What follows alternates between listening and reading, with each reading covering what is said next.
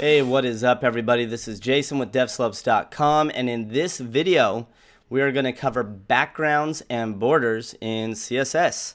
So let's hop to it. Alright, so we've already learned that with backgrounds we can add a color or a gradient. Now when we use the term background, it's a shorthand for a bunch of other background options that we may have. Let me show you an example. So above your container here, let's create some space, and at the top here what we're going to do is grab the body tag, alright, the body element. Now when we begin typing in the word background, you can see that background is a shorthand term, but it also gives us a list of all these other different types of backgrounds we can use, such as the background attachment, clip, color, background image, orange position, background size. I mean, this is a list of stuff that we can use. Now, when we use the shorthand version of background, we got to know the syntax, the value that you can add to the other side of this, all right? But however, when you use a more specified version of the background property, it will kind of give you some helpers of what kind of values you can throw in there. So we've got our body selected. Why don't we go ahead and add a background image to this? And there's a few different options we can use to add an image, and I'm gonna use the URL, all right? And then go ahead and close that off. So let's go grab an image now. So come into your browser here. Make this full screen for us, and just search for something appropriate, all right? And I'm gonna type in minimal zebra background, all right?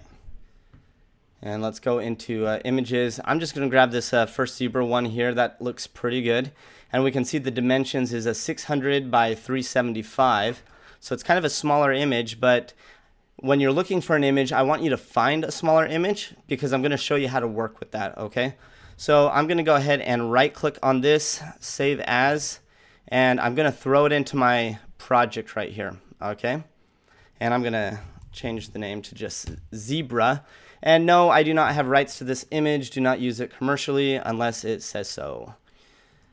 Alright, so we've got the zebra in our project. So I'm going to go back here, and inside the background image URL, I'm going to type in zebra, and it's grabbing the zebra because I've just got it at a top level over here. All right, so perfect. So we've got that in there. Let's go ahead and see what this looks like. I'm going to go ahead and launch the browser here.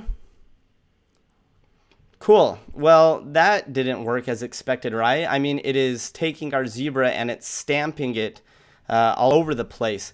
Now, the reason it's doing this is because we grabbed a smaller image, right? And the browser, because it's a specific image size, it's filling up the extra space, so the browser doesn't leave all this white space with it. The browser doesn't know what to do with this exactly. So let's come over to brackets and go ahead and get the container out of the way. Just take the content, and I'm pressing Command Option /, just commenting it out. And let's use it a few other background properties that we can use to help us with this. So first, we saw that our background image was repeating, right? So we can do a background repeat property, and then it comes with a few different options for us, and we're going to click the no repeat. All right, save that, and then let's check it out. Well, cool. It's not repeating anymore because we told it. So the browser is now just giving us one image. It's not repeating it, but check this out. It's left all this empty white space. All right, so let's learn about another background property. Back over into brackets, right under the background repeat, let's type in background size, okay? And then we're gonna use cover in this. Now, when you're working with a background size, this is specific to working with a background image, okay? You can't like set a background size of a height or width of anything else. It directly targets the image that you're working with on the element, okay? So let's come back over to here, and that looks better, right? Now we've got our image covering the entire viewport of the browser.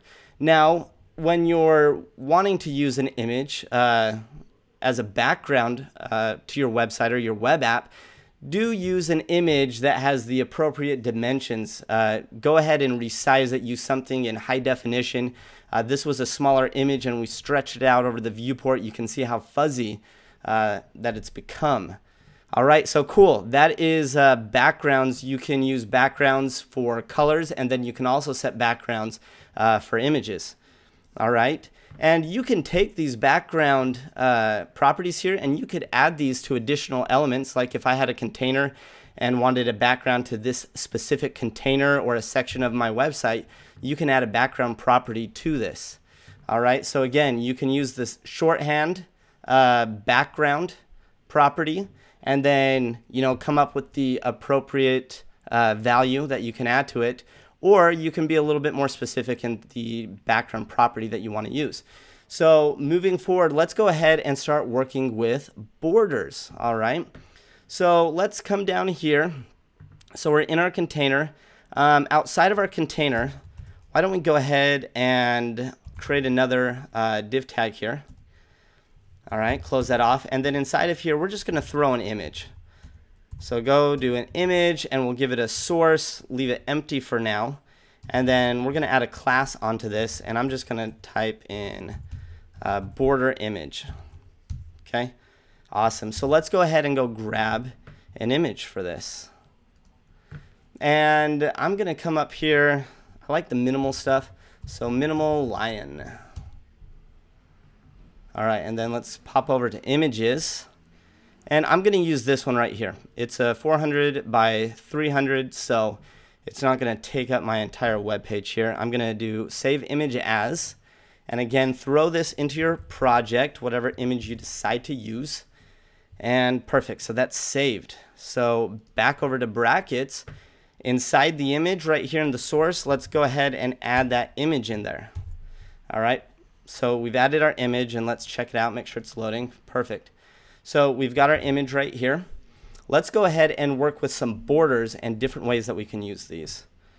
All right, so come over here. We're going to grab the image class that we have, okay, the border image.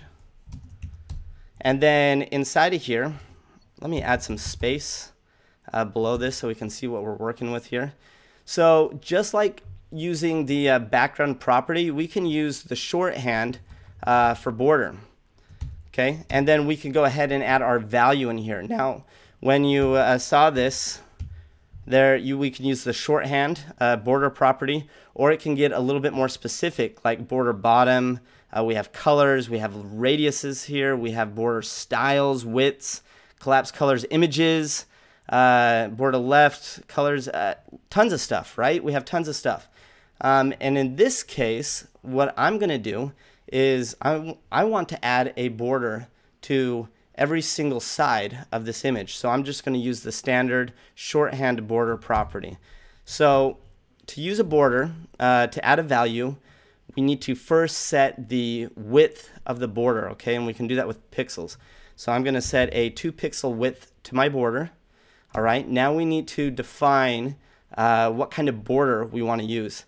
And the first one we're going to use is a solid. All right, and then the third value that we're going to throw in here is a color, and let's just use red so it shows up easily. So we've got a border, and this is going to put a 2 pixel radius around the entire thing, top, right, left, and bottom. We're giving it a solid border of color red. Let's check that out. Cool. So you can see that we've got a red border here. Very cool. Now let me show you this. We could be specific here and just do like a border right. Okay, and what this is going to do is it's going to add a 2 pixel solid red border to the right of our image now. And we've got that over here. All right, I'm going to actually go ahead and make this a little bit thicker so we can see it. Let's do 10 pixels. All right, so now we've got a thicker border that we can work with. And we can also change this value from a solid. All right, we can use a dotted value, which is going to give us a dotted line here. And then we can also use a dashed value there. And we're going to go ahead and throw this around the entire thing. All right, pretty simple stuff, right? Very, very easy. And that wraps up this lesson. We have learned how to use colors and images with backgrounds in addition to gradients. And then we've also learned how to use borders and the different ways that we can style them. So that's a wrap. Let's move on.